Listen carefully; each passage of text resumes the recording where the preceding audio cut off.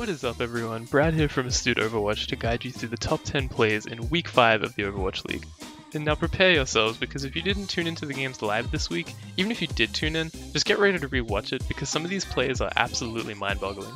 Every team really stepped it up this week because obviously the Stage 1 playoffs were looming, and so many of the teams near the top were vying for that third spot in the playoffs.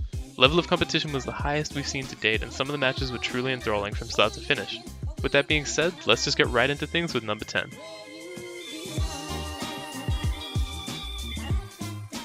Coming in at number 10, we have something unique, something that we really haven't seen all too much of in the league at all, let alone with Zen ultimates, and that's body blocking.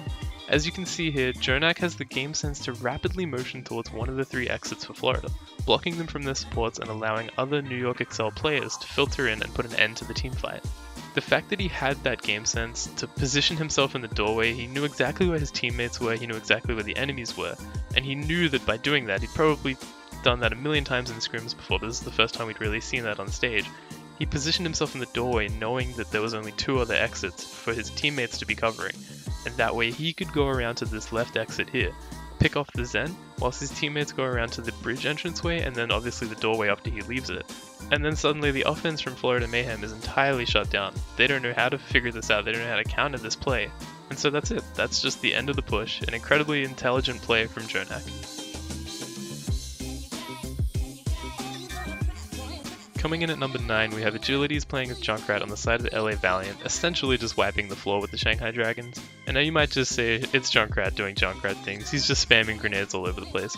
But you see at the end of this play, Agilities has this incredible ability to time his shots with the concussive mine to get an instant pick.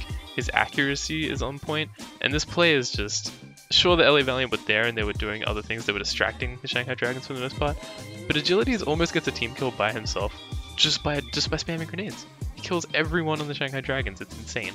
And I know it's kind of memey to look down on the Shanghai Dragons as though they're this incredibly poor team, but trust me, everyone in the league earned that spot, they deserve to be there. Sure, they haven't picked up their first series win yet, but they're still a great team, and that makes this play worthy of that number 9 spot. Coming in at number 8, we have Fleta on Pharah against the LA Valiant in the first map of the series on Eichenwald. And we see him time these incredible flick shots against Silk Thread, predicting the movement, timing his shots, and then entering his barrage to just decimate the offense of LA Valiant. And sure, of course we've seen other flick shot plays make the top 10 lists, but I think what makes this one special is the fact that Fleta was able to just completely deny Silk Thread for this entire first round. He picked him up I think 4 times in Pharah v Pharah battles, and this one was the flashiest of the bunch, this is why I included this, but keep in mind the overall game sense here, the ability to completely shut down an offense from LA Valiant. It actually took LA Valiant until their final push in overtime against Seoul Dynasty to break that first point. So a lot of that was on behalf of Fleta's incredible play on Pharah, hence why it's in the number 8 spot. When making these lists, I really do make a conscious effort to diversify things as best as possible, because no one really wants to see 10 Genji Blades, 10 McCree ults, it gets stale. So I do try to incorporate different plays from healers, from tanks, and then obviously the DPS are going to shine no matter what. But also I try to keep in mind the fact that there are 4 days of play, and in this case there's 4 days plus the playoffs, and I do try to diversify plays in terms of those days. I don't just want to have every single play be from one day. But that being said, level of competition on day 4 was absolutely insane. So from here on out, every single play in this top 10 list is from day 4, from either the playoffs or the games before it. So do keep that in mind moving forward, just to remind yourself of how insane that 4th day really was. So kicking things off from day 4, coming in at our 7th play of the week, we have Coolmat on the side of the Houston Outlaws with his Zarya play. As you can see at the top of your screen, this was the tiebreaker map between Houston Outlaws and Boston Uprising. Now, if Boston Uprising were to have won this series 3-1, they would have advanced to that 3rd spot in the playoffs. So this match here was to determine whether it would be the Houston Outlaws or LA Valiant, securing that 3rd playoff spot. You have to assume that Boston Uprising were aware of the fact that Coolmat had his Graviton Surge ready to go, but nevertheless, Kelix actually popped his Valkyrie just as Coolmat used his Graviton, and he gets caught right in it, and he's actually the first to die. The Grav picks up a few more after that, but it's just the fact that Coolmat was able to time this so precisely that he picks Kelix off as he has that potentially game-changing Valk. Incredible game sense from Coolmat.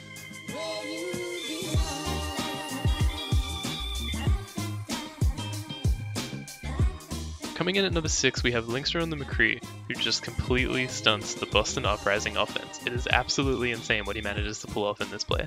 We can clearly see Dreamcasper pop his Genji ultimate just as Linkster is able to shut him down. And then just look at this flick shot. What can you even say about this? How does he get that headshot on the striker? It was kind of inconsequential because the teamfight had already been won by the Houston Outlaws, but the fact that he was able to flick this shot, it absolutely just doesn't make any sense. You should not be able to hit shots like that. No one should have that sense of timing. Speaking of ridiculous flick shots, coming in at number 5 we have Birdring on the McCree.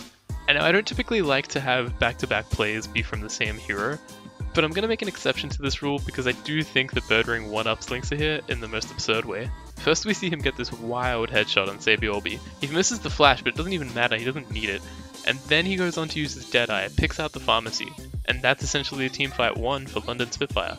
Just superb mechanical ability coming out on the side of London Spitfire, and trust me, this is not the last time we will see them on this list.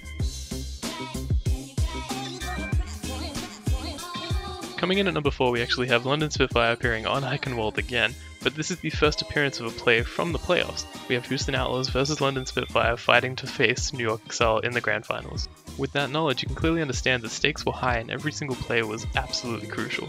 So as overtime progressed, Houston Outlaws are at 96.9%, so close to capping that first point and having extra time in the bank to progress through the map. But before Houston could do anything, Prophet had something to say.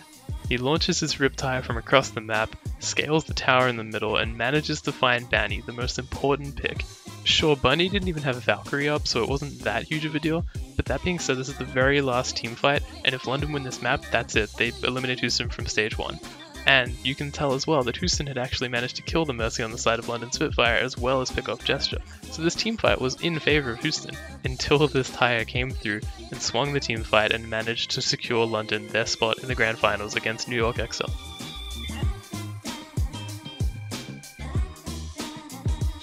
Coming in at number 3, we actually have the first play from the grand final series between New York and London. We just see Sabiolbi doing absolutely everything on Tracer, staying alive, getting the crucial picks, getting this insane stick, and winning that team fight and thus winning the map. One thing to consider about this play specifically, we see at the very beginning he actually uses his pulse bomb as the play is in overtime. This team fight has already commenced in overtime, it's been going for about 10-15 seconds at this point already.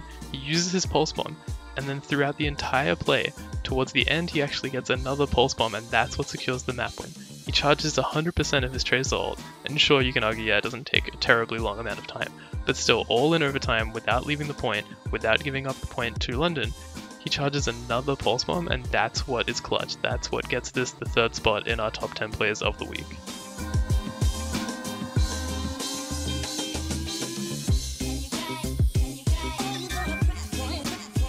Coming in at our 2nd spot, we have none other than Pine himself, Big Boss Pine, coming out strong for New York Excelsior.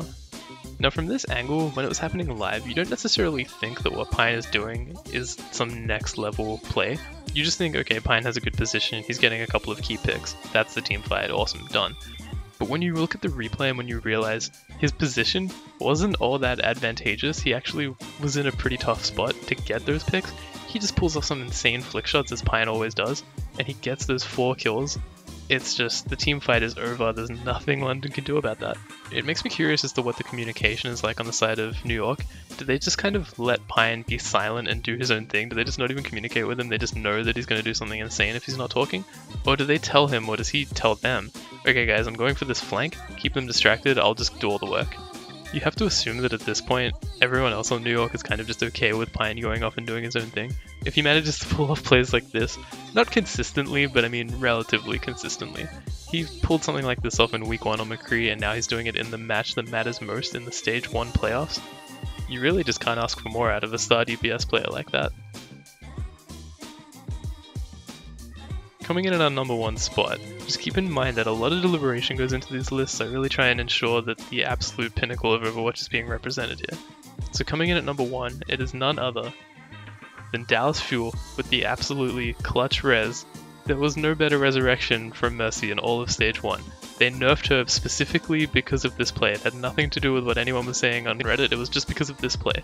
This play was so intense, so clutch, you really just saw Mercy shine, and that's why it's in our number 1 spot.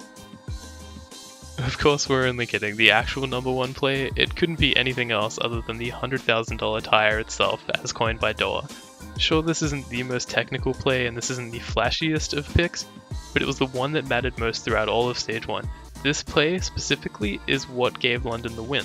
This is the last team fight on the very last map of the series. London needed this pick more than anything, and they got the most crucial pick on Mercy. It really did solidify the win. This last team fight was already in overtime, and now they have no reses on the side of New York.